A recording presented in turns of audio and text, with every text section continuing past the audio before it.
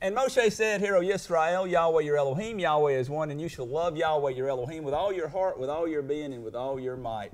And these words which I'm commanding you today shall be in your heart. And you shall impress them upon your children, and shall speak of them when you sit in your house and when you walk by the way, when you lie down and when you rise up, and shall bind them as a sign on your hand, and they shall be as frontlets between your eyes, and you shall write them on the doorposts of your house and on your gates. Shabbat Shalom, everyone. Shabbat Shalom to everyone worshiping with us at home. It's a blessing to be here today, and I'm looking forward to giving this message. We're going to wind up reading a lot today, and I really need for everybody to stay on top of things because we've got a lot of ground to cover, okay? And the name of the message today is called Paul Said What?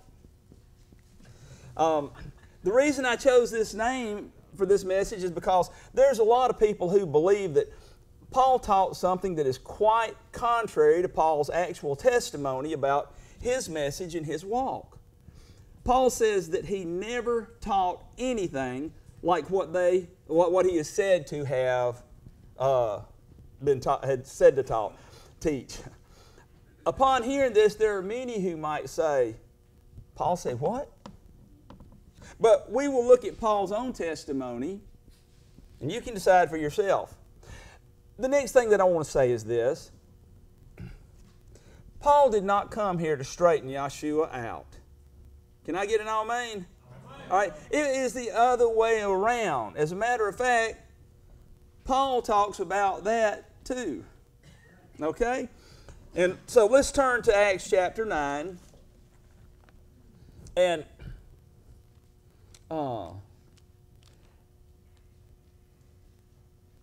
we're going to spend a lot of time in the book of Acts today, and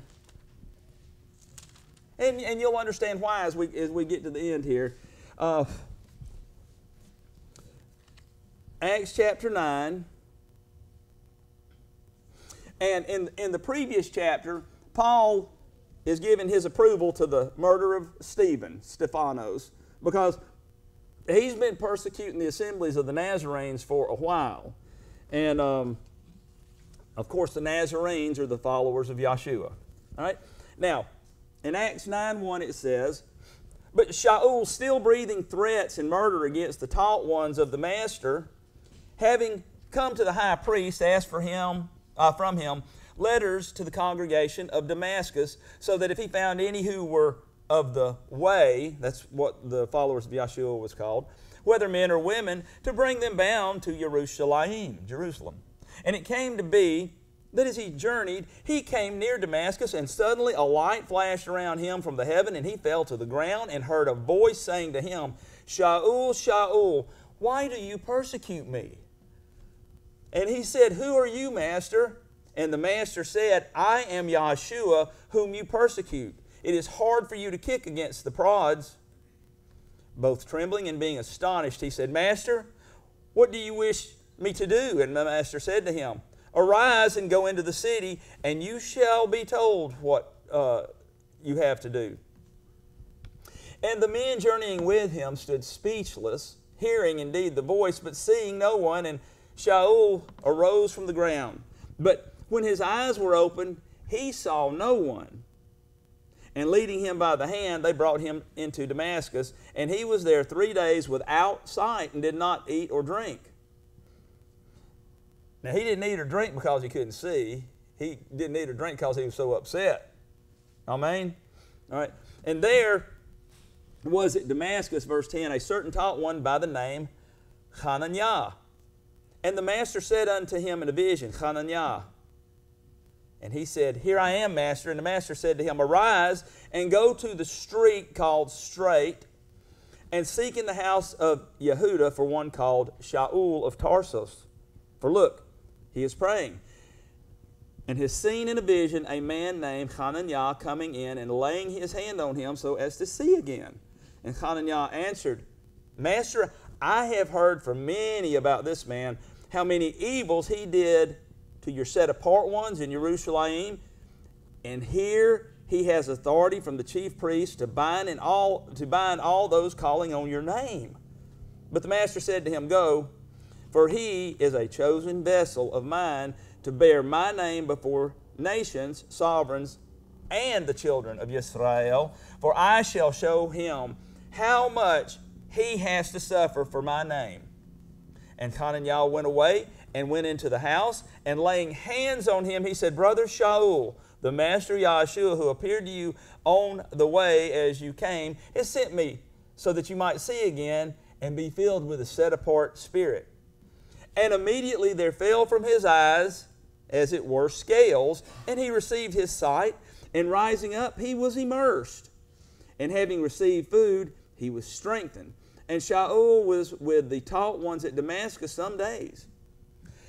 And immediately he proclaimed the Messiah in the congregations, that he is the Son of Elohim. That's a big change in Shaul's presentation right there. Okay? Remember, the chapter before, he's given his approval to the killing of these folks. Right? And now he is one of them. Right?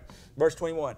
And all who heard were amazed and said, Is this not he who destroyed those calling on the name in Jerusalem and has come here for us to take them bound to the chief priests? But Shaul kept increasing in strength and was confounding the Yehudim who dwelt in Damascus, proving that this is the Messiah.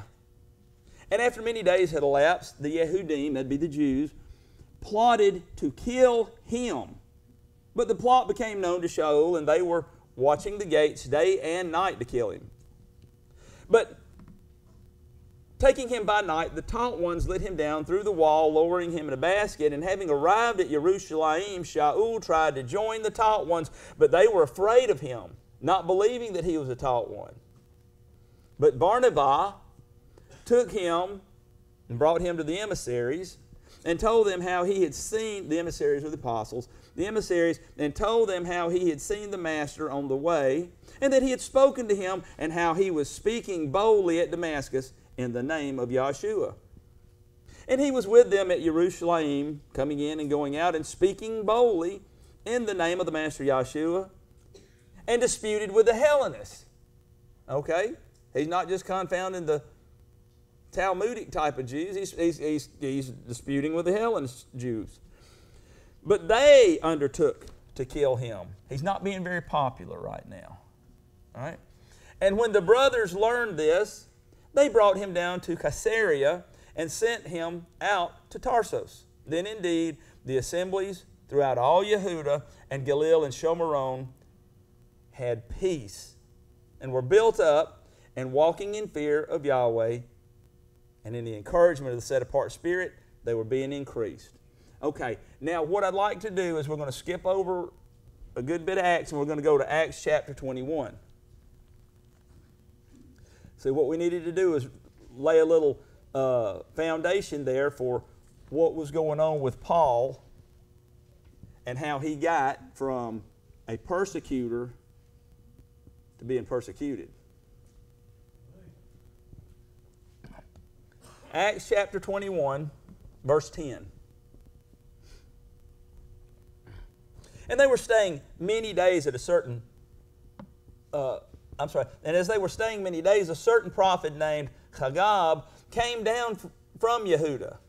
And having come to us, he took the girdle of Shaul, bound his own hands and feet, and said, Thus says the set-apart spirit, thus shall the Yehudim, the Jews, at Jerusalem, bind the man who owns this girdle and deliver him into the hands of the Gentiles. And when we heard this, both we and those from that place begged him not to go up to Jerusalem. And Shaul answered, What do you mean by weeping and breaking my heart? For I am ready not only to be bound, but also to die at Jerusalem for the name of the Master Yahshua. And as he could not be persuaded, we ceased, saying, Let the desire of the Master be done. And after those days, having made ready, he went up to Jerusalem. And also some of the taught ones from Caesarea went with us, and brought with them one, Manasseh of Cyprus, an early taught one with whom we were to lodge. And when we had arrived in Jerusalem, the brothers received us gladly. And on the following day, Shaul went with us to Jacob, and all the elders came. This is Jacob. This is the brother of Yeshua. This is the head of the apostles in Jerusalem. That's who he's brought to, okay? And having greeted him, he, Paul, was relating one by one what Elohim had done among the Gentiles through his service. And when they heard it, they praised the master. And they said to him, you see, brother, how many thousands of Yehudim there are who have believed, and all are, what are those next four words? Ardent for the Torah. Okay? This is where we're going to start focusing a little bit on what Paul's, Shaul's message and his walk was really about. All right? All are ardent for the Torah. Verse 21. And they have been informed about you, that you teach all the Yehudim who are among the Gentiles to forsake Moses, saying, not to circumcise the children, nor to walk according to the practices. Have you ever heard that about Paul? Have you ever heard people say that about Paul? Okay. Well, that's what they had heard in Paul's day as well. All right? Then Jacob says, what then is it? They shall certainly hear that you have come, so do this, what we say to you. We have 4 men who have taken a vow. Take them and be cleansed with them, and pay their expenses, so that they shave their heads, and all shall know that what they have been informed about you is not so, but that you yourself also walk orderly. What are those next 3 words? Keeping the Torah. Okay? But concerning the Gentiles, verse 25, who believe, we have written and decided that they should keep themselves from what is offered to idols and blood and what is strangled and whoring. And then Shaul said, I'm not doing that. I do teach not to circumcise the children, and I don't walk orderly, keeping the Torah. Is that what yours says? Neither does mine. Rewind. Then Shaul took the men on the next day, and having been cleansed with them, went into the set-apart place to announce the completion of the days of separation until the offering should be presented for each one of them. Huh. So why would Paul do this? Well, it was done to show all the people that what they had been informed about him was not so. All right? But that he himself walked orderly, keeping the Torah. Amen? Okay? Now, Paul was not a pushover. Okay? Paul had been stoned and beaten and left for dead and thrown overboard, and a lot of this stuff that happened to him that we didn't read about because we skipped over a bunch of chapters. And he even went up and rebuked Peter to his face. Okay, so if Paul thought something was wrong with what they were asking him to do, it's highly, highly unlikely that Paul would have just went along with it. All right? But what did Paul do? Paul went along with it. And he didn't just go along with it. He went along with it to show that he did walk orderly according to the Torah, and that he was not teaching against Moshe and not to circumcise the children. Right? Okay. That's why he did that. Verse 27. And when the 7 days were almost ended, the Yehudim from Asia, seeing him in the set-apart place, were stirring up all the crowd, and they laid hands on him, crying out. Now, look at what they're saying. Look at what they're saying. Men of Israel, help. This is the man who is teaching all men everywhere against the people and the Torah and this place. You see, that's the very reason that he went with the men into the set-apart place, to prove that that wasn't going on. Okay? And this is what they're doing until the offering could be made for each one. Right? To show that what they had been informed about him was not so, but he is still being charged with it. Okay? Continuing in verse 28. And besides, this is what they're saying, he also brought Greeks into the set-apart place and has profaned the set-apart place, because they had previously seen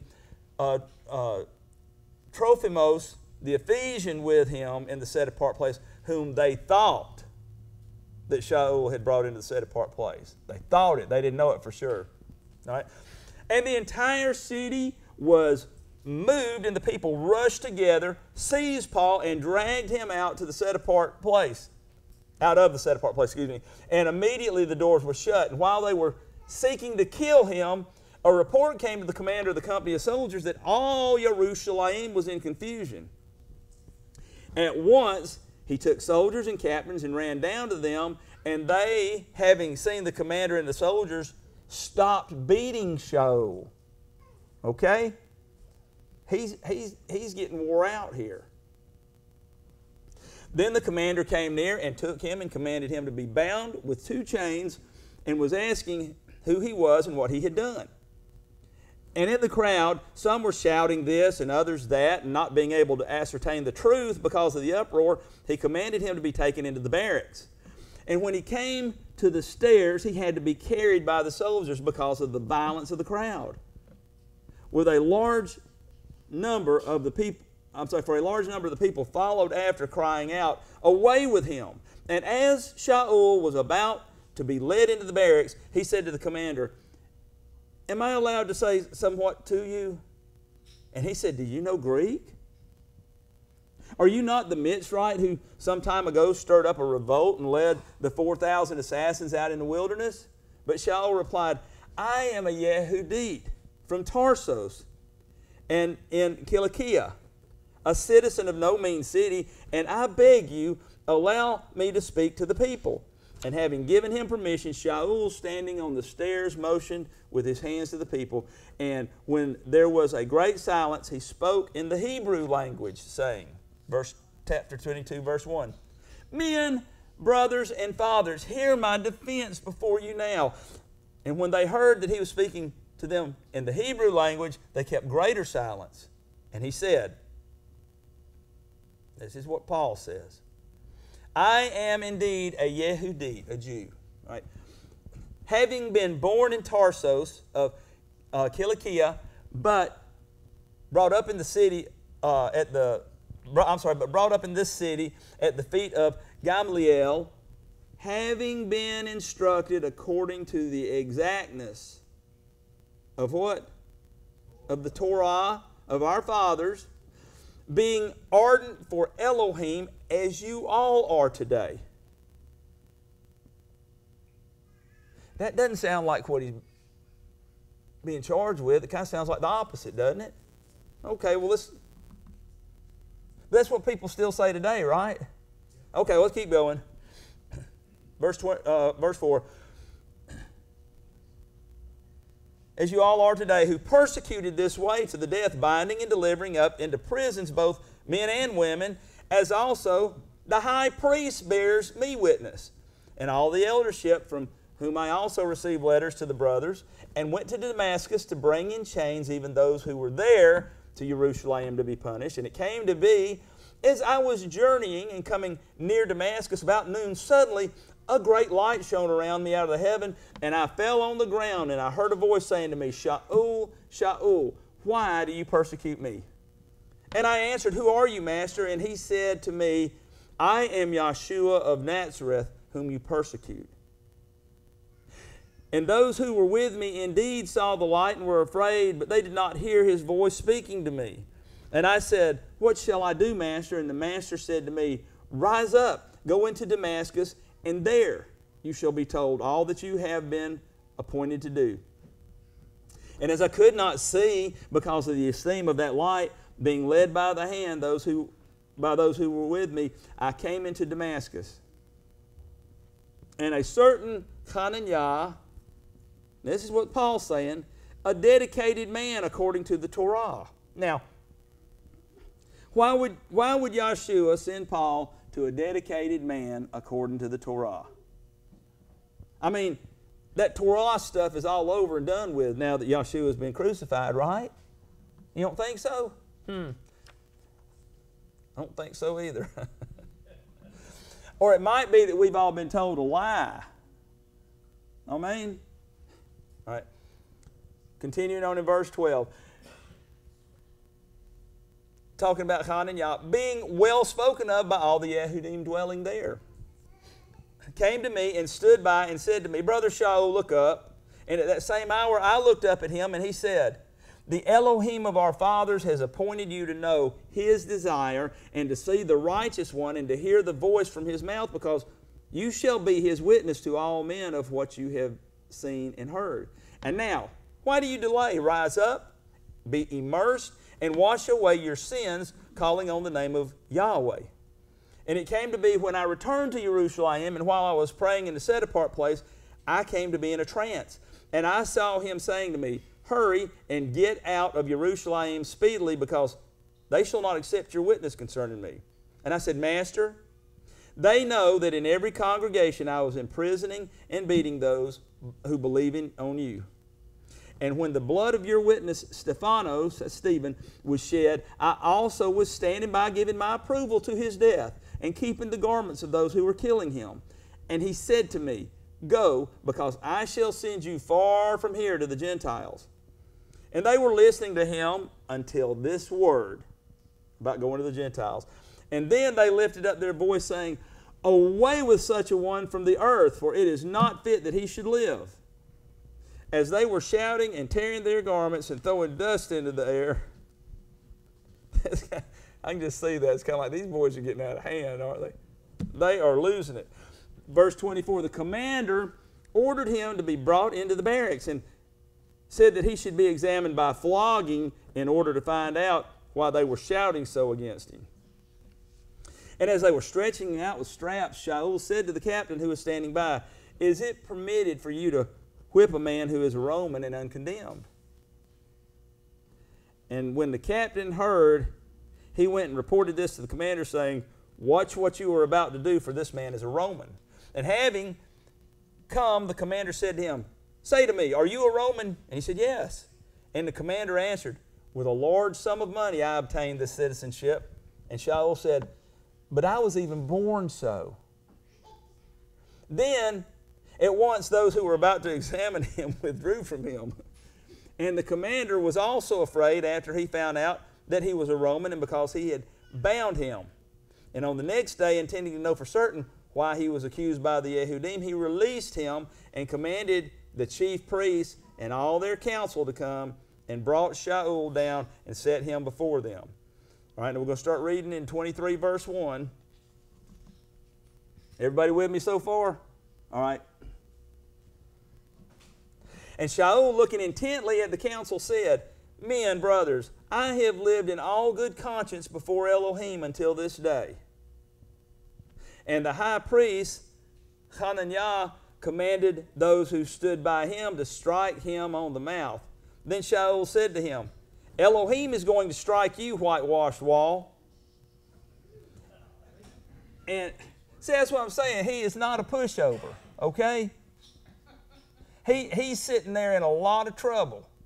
He's getting commanded to get whacked in the mouth, and he's Elohim's going to smack you. Whitewashed, added insult to injury, okay? All right. Continuing in verse 3. And do you sit judging me according to the Torah? And do you command me to be struck contrary to the Torah? Why would Paul bring up the Torah?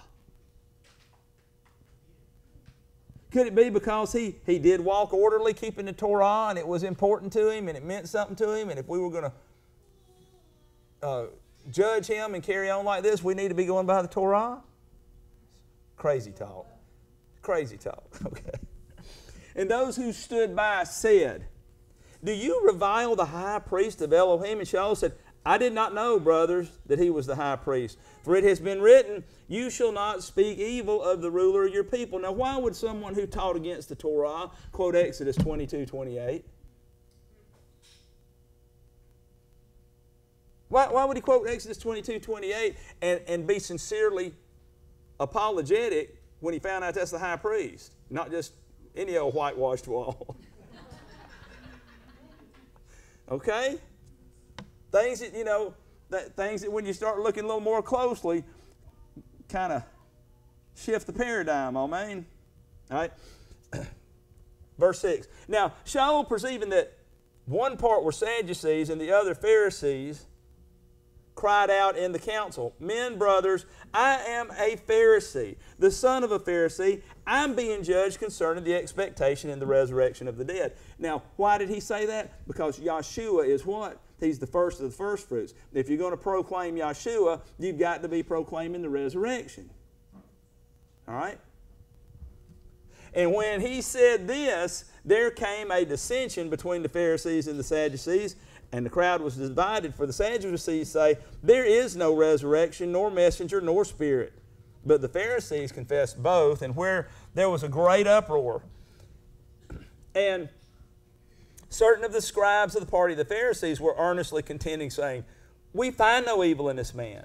And if a spirit or a messenger has spoken to him, let us not fight against Elohim. And a great dissension having come, the commander, fearing lest Shaul would be pulled to pieces by them, commanded the body of soldiers to go down and seize him from their midst and bring him into the barracks. And on the following night, the master stood by him and said, Take courage, Shaul, for as you have witnessed for me in Jerusalem, so you have to bear witness where? At Rome too. And when it became day, some of the Yehudim made a conspiracy and bound themselves under an oath, saying that they would neither eat nor drink until they had killed Shaul. And those making this conspiracy were more than 40, and having come to the chief priests and elders, said, We have bound ourselves under a great oath not to eat at all until we have killed Shaul. Now then, you, with the council, inform the commander to have him brought down to you tomorrow, as intending to examine more exactly all about him. And we are ready to kill him before he comes near. And when Shaul's sister's son, I don't know why it just says it doesn't say his nephew, but when Shaul's sister's son heard of their ambush, he went and entered into the barracks and reported to Shaul. And Shaul, having called one of the captains to him, said, Take this young man to the commander, for he has somewhat to report to him.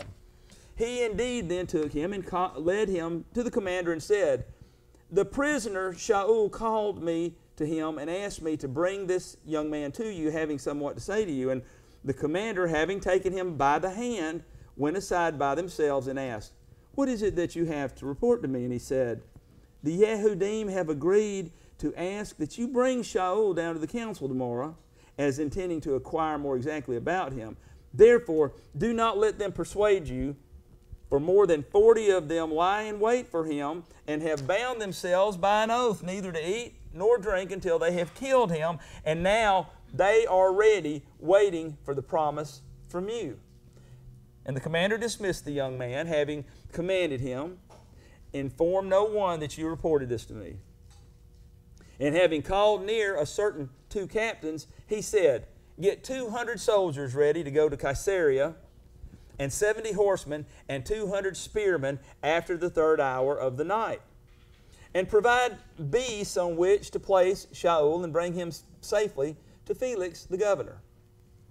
Having written a letter in this form, Claudius Lysias, to the most excellent governor Felix, greetings. This man, having been seized by the Yehudim and being about to be killed by them, I rescued, having come with a body of soldiers, having learned that he was a Roman. And desiring to know the reason they accused him, I brought him before their council. I found out that he was accused concerning questions of their what? Of their Torah. But there was no charge against him deserving death or chains. And when I was informed that there was to be a plot against the man by the Yehudim, I sent him immediately to you, having also commanded his accusers to state before you the charges against him. Be strong. So the soldiers, as they were commanded, took Shaul and brought him by night to Antipatris. We're in Acts 23:32. And on the next day, they left the horsemen to go on with him and return to the barracks, who, having come to Caesarea and delivered the letter to the governor, they also presented Shaul to him. And the governor, having read it, and having asked what province he was, and being informed that he was from Cilicia, said, I shall hear you when your accusers arrive also. And he commanded him to be kept in Herod's palace. Okay, now we're going to start in 24 verse 1. And after 5 days, the high priest Hananiah came down with the elders and a certain speaker, Tertullus. And they brought charges against Shaul before the governor. And when he was called upon, Tertullus began to accuse him, saying, having obtained great peace through you, and reforms being brought to this nation by your forethought, we accept it always and in all places, most excellent Felix, with all thanks. But in order not to hinder you any further, I beg you to hear us briefly in your gentleness. For having found this man a plague, who stirs up dissension among all the Yehudim throughout the world, he's pretty good, isn't he? Throughout the world, and ringleader of the sect of the Nazarenes, who also tried to profane the set-apart place, in whom we seized, and wished to judge him according to our law. But the commander Lysias came along, and with much violence took him out of our hands. That's kind of funny, isn't it? We were going to perform much violence, but with much violence he took him out of our hands, commanding his accusers to come to you. And by examining him yourself, you shall be able to know all these matters in which we accuse him. And the Yehudim also agreed, maintaining that these matters were so. And when the governor had motioned him to speak, Shaul answered, knowing that for many years you have been a judge of this nation, I gladly defend myself, seeing you are able to know that it is not more than 12 days since I went up to Jerusalem to what? To worship. And they neither found me in the set-apart place, what are those next 3 words? Disputing with anyone, nor stirring up the crowd, either in the congregation or in the city, nor are they able to prove the charges which they now accuse me. And this I confess to you, that according to the way which they call a sect, look at here, so I worship the Elohim of my fathers, believing all that has been written in the Torah and the prophets.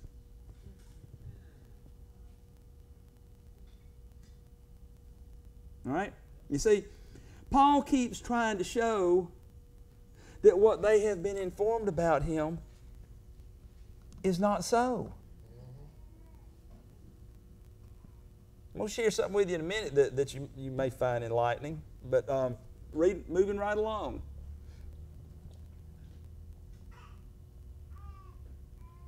Having an expectation in Elohim, which they themselves also wait for, and that there is to be a resurrection of the dead, both of the righteous and the unrighteous, having an expectation in Elohim, which they themselves also wait for, that there is to be a resurrection of the dead, both the righteous and the unrighteous. And in this I exercise myself to have a clear conscience towards Elohim and men always, and after many years I came to bring kind deeds to my nation, and what else? And offerings. Why in the world would he need to go offer offerings? All that stuff's right? Wrong. Verse 18, at which time certain Yehudim from Asia found me cleansed in the set-apart place. Well, why would he need to be cleansed? Why couldn't he just walk on up there not worrying about the veil's gone? All right, cleansed in the set-apart place, neither with a crowd, nor with disturbance, who ought to be present before you to bring charges if they have any matter against me. Or else let these themselves say if they found any wrongdoing in me while I stood before the council, other than for this one declaration which I cried out standing among them concerning the resurrection of the dead, I am being judged by you today. And having heard this, having known more exactly about the way, Felix put them off, saying, When Lysias, the commander, comes down, I shall decide your case. And he ordered the captain to keep Shaul and to have ease and not to forbid any of his friends to attend to him. And after some days, when Felix came with his wife, Drusilla, who was a female Yehudite, he sent for Shaul and heard him concerning the belief in the Messiah. And as he reasoned about righteousness, I thought it said in the Torah that righteousness is when we guard to keep all his commands. Something about, I don't know. Right. And as he reasoned about righteousness and self-control and the judgment to come, Felix became frightened and said, for the present go, and when I find time I shall send for you. At the same time, too, he was anticipating that silver would be given him by Shaul, that he might release him. Therefore, he sent for him more often and conversed with him. But after 2 years had passed, Porcius Festus, and I'm going to tell you, Porcius Festus, you're not going to believe me, means swine-like or swinish, and Festus means festival. This boy was named Pigfest. He really, really was. Okay? That's where we get the word porcine and festival. Okay? Porcius Festus succeeded Felix, and wishing to do the Yehudim a favor, Felix left Shaul bound. All right? 25 verse 1. Festus, Lisa called him Festus. Therefore, having come to the province 3 days later, went up from Caesarea to Jerusalem, and the high priest and the chief men of the Yehudim informed him against Shaul, and they begged him, asking a favor against him. They're really bitter boys, you know it. They are really, really bitter. That he would send him to Jerusalem, making a plot along the way to kill him. Then indeed Festus answered that Shaul should be kept in Caesarea, and that he himself was about to set out shortly. Therefore he said, let those who have authority among you go down with me and accuse this man to see if there's any fault in him.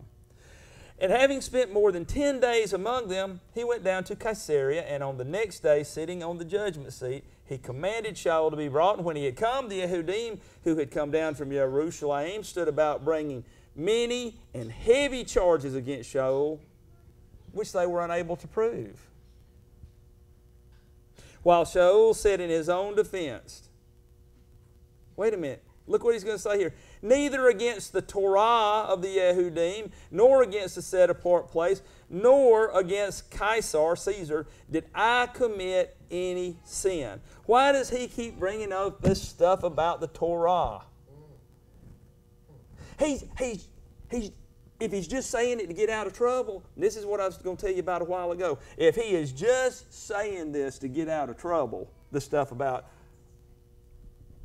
I'll keep the Torah. All right. If he's just saying this to get out of trouble because the Jews are plotting to kill him just as soon as the Romans aren't protecting him, if he really wanted to just say something for the sake of getting out of trouble, he could have said, these Jews seek to kill me because I serve the gods of Rome, Festus. They want to kill me for serving the same gods which you serve, Festus. That's what they're wanting to kill me for. All right? If he's just trying to get out of trouble with the Romans, that is. But that's not what he does, is it? He keeps bringing up the Torah because he's a Torah keeper, being falsely accused of teaching against the Torah. Verse 9. But Festus, wishing to do the Yehudim a favor, answering Shaul, said, do you wish to go up to Jerusalem and be judged before me there concerning these matters? And Shaul said, I am standing at Caesar's judgment seat, where I should be judged. To the Yehudim, I have done no wrong, as you know well enough. For if indeed I do wrong, or have committed whatever deserving death, I do not refuse to die. But if there is none at all in these matters of which these men accuse me, no one is able to give me up to them. I appeal to Caesar. Then Festus, having talked with the council, answered, "You have appealed to Caesar, to Caesar you shall go." Certain days having passed, Sovereign Agrippa and Bernice, it says Bernice in your KJV, I think, Bernice came to Caesarea to greet Festus. And when they'd spent many days there, Festus laid Shaul's case before the sovereign, saying, "There is a man here whom Felix left as a prisoner, and whom the chief priests and the elders of the Yehudim informed me when I was in Jerusalem, asking for a judgment against him. And then I answered, to them I answered, it is not the Roman practice to give up any man to destruction before the accused meets the accusers face to face and has a chance to answer for himself concerning the charges against him. They, therefore, having come together without any delay, I sat on the judgment seat, and the next day, and commanded the man to be brought in. When the accusers stood up, they brought no charge against him, such as I expected, but had some questions about him about their own worship, and about a certain Yeshua who had died, whom Shaul was claiming to be alive. And being uncertain how to investigate these matters, I asked whether he wished to go to Jerusalem and there be judged concerning these matters. But when Shaul appealed to be kept from the decision of Augustus, I ordered him to be kept until I send to Caesar. And Agrippa said to Festus, I was wishing also to hear the man myself. And he said, tomorrow you shall hear him. Therefore, on the next day, Agrippa and Bernice, having come with a great show and having entered the place of hearing with the commanders and the eminent men of the city, Shaul was brought in at the order of Festus. And Festus said, Sovereign Agrippa and all the men present here with us, you see the one about whom all the community of the Yehudim pleaded with me, both at Jerusalem and here, shouting that he ought not to be living any longer. But I have found that he had committed none at all deserving death, and that he himself had appealed to Augustus. I decided to send him. I have no definite matter to write to my master concerning him. Therefore I brought him out before you, and most of all before you, Sovereign Agrippa, so that after the examination has taken place, I might have somewhat to write. You see that? He can't even come up with a good reason to send him to Caesar. So he said, I need some help from you, Agrippa. For it seems to me unreasonable to send a prisoner and not to signify the charges against him. All right, so then we're going to be skipping forward a little bit. Paul is then brought before Agrippa and Bernice, and he testifies about his upbringing and how he was persecuted, how he has persecuted the Nazarene, and about what Yeshua did when he struck Paul blind on the road to Damascus. And now in chapter 26, I'm going to start reading in verse 19.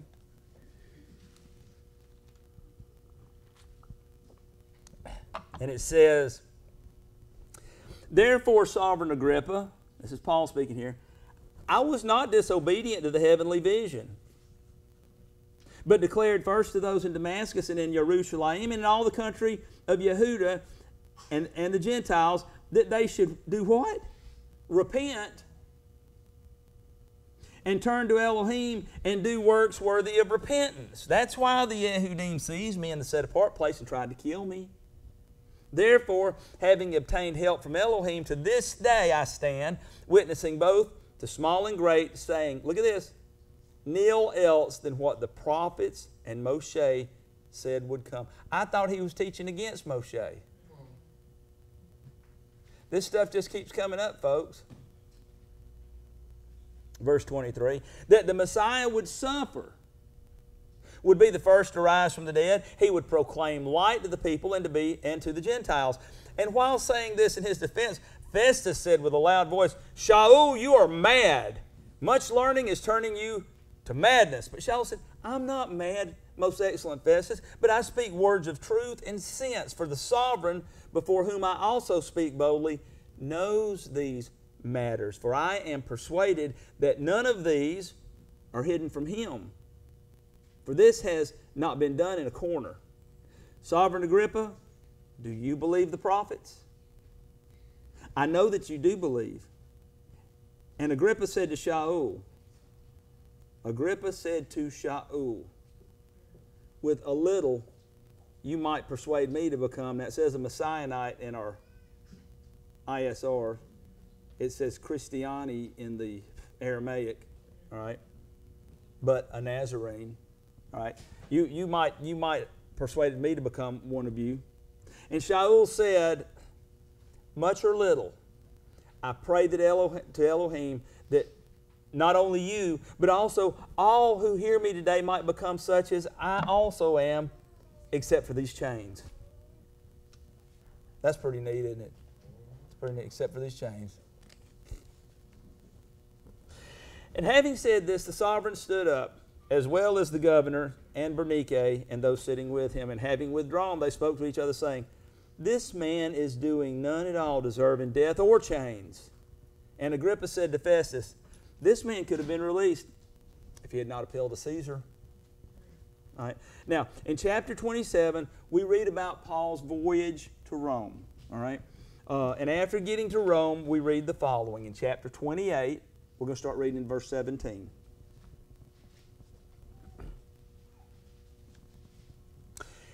And it came to be after 3 days that Shaul called the leaders of the Yehudim, of the Jews, together. And when they had come together, he said to them, men, brothers, though I have done none at all against our people or the practices of our fathers, I was delivered as a prisoner from Jerusalem into the hands of the Romans, who, when they had examined me, intended to let me go because there was no cause for putting me to death. Wow. All right. You see, Paul's message has been consistent all the way through this whole ordeal. He spent years between point A and this point right here. Now, I want you to look with me at 2 Thessalonians chapter 2.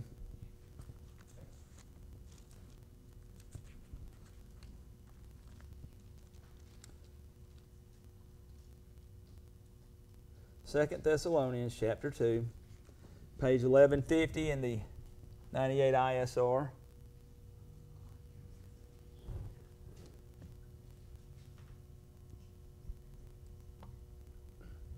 We're going to start reading verse 1.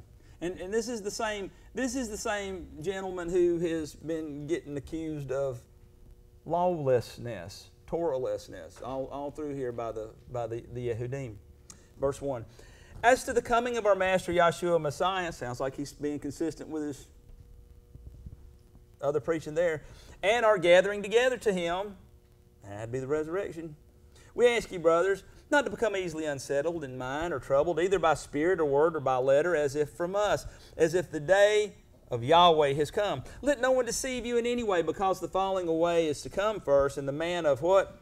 Lawlessness is to be revealed, the son of destruction, who opposes and exalts himself above all that is called Elohim, or that is worshipped, so that he sits as Elohim in the dwelling place of Elohim, showing himself that he is Elohim. Do you not remember that I told you this while I was still with you?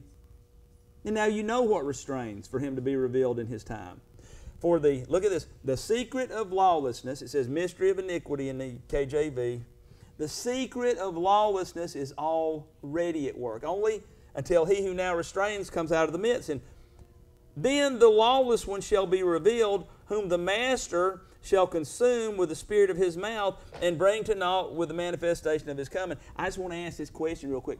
If he's gonna consume the lawless one, who wants to be in league with him? You know? I would say if Paul's warning about this situation right here, he probably regards himself as not being a lawless person. Okay, he's in league with the lawful ones. Okay, verse 9. The coming of the lawless one is according to the working of Satan, with all power and signs and wonders of falsehood, and with all deceit of unrighteousness in those perishing, because they did not receive the love of the truth in order for them to be saved. And for this reason Elohim sends them a working delusion for them to believe the falsehood, in order that all should be judged who did not believe the truth, but have delighted in the unrighteousness. What's the opposite of unrighteousness? Righteousness, okay. But we ought to give thanks to Elohim always for you, brothers, beloved by the Master, because Elohim from the beginning chose you to be saved in the set-apartness of spirit and belief in the truth, unto which He called you by our good news for the obtaining of the esteem of our Master Yeshua Messiah. So then, brothers, stand fast and hold the traditions which you were taught, whether by word or by letter. And our Master Yeshua, Messiah Himself, and our Elohim and Father, who has loved us and given us everlasting encouragement and good expectation through favor, encourage your hearts and establish you in every word and work. That doesn't sound like somebody who's teaching against lawfulness, is it? Matter of fact, it sounds like he's kind of warning us against that. 1 John chapter 2.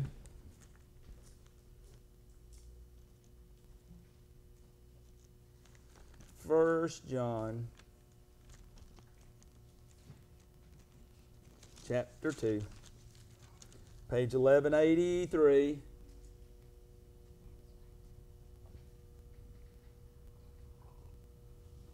And we're going to start reading in verse 3. Now, this ain't Paul talking here, is it? This isn't Paul talking here.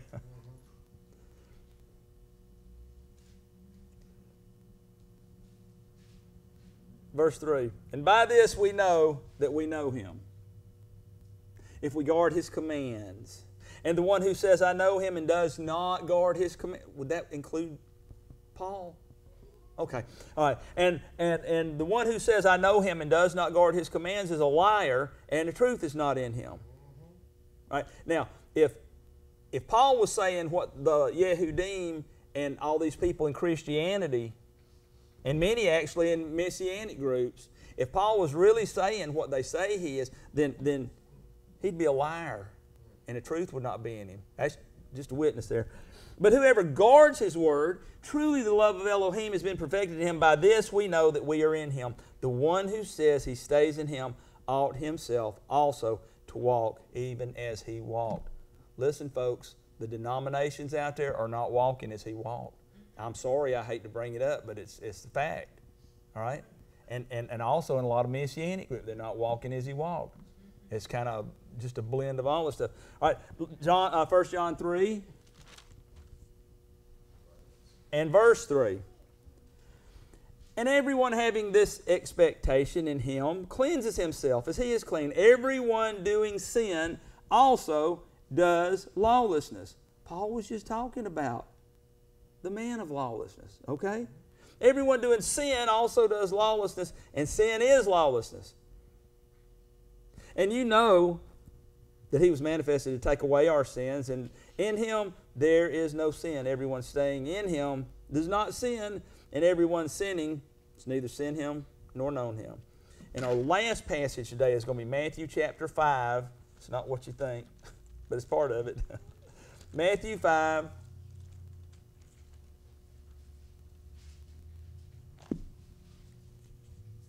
And we're going to start reading in verse 19.